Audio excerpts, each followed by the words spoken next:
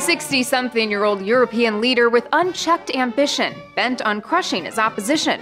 No, we're not describing Vladimir Putin. We're talking about Recep Tayyip Erdogan, Turkey's charismatic prime minister turned president. Erdogan has dominated Turkish politics for over a decade. When he was barred from running for a fourth term as prime minister, he successfully ran for president. A position that's supposed to be mostly ceremonial, though his interpretation of ceremonial has been pretty broad. Erdogan chairs the occasional cabinet meeting, and even though Turkish law mandates the president be nonpartisan, that hasn't stopped him from campaigning for his neo-Islamist political party. And now he's calling for a rewrite of the constitution that would change Turkey's government from a parliamentary system to a presidential one. A presidential system with him as president.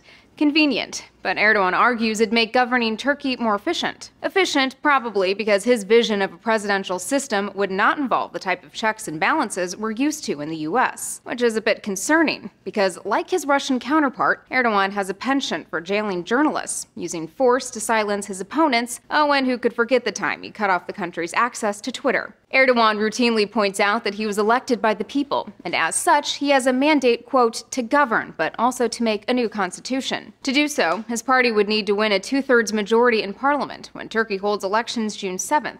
Polls predict they'll come in just short of that. Meaning, his dream of a super presidency might not become a reality anytime soon. His dream of building a $615 million mega mansion with silk wallpaper? That he can check off his to-do list. For Newsy, I'm Elizabeth Hagedorn.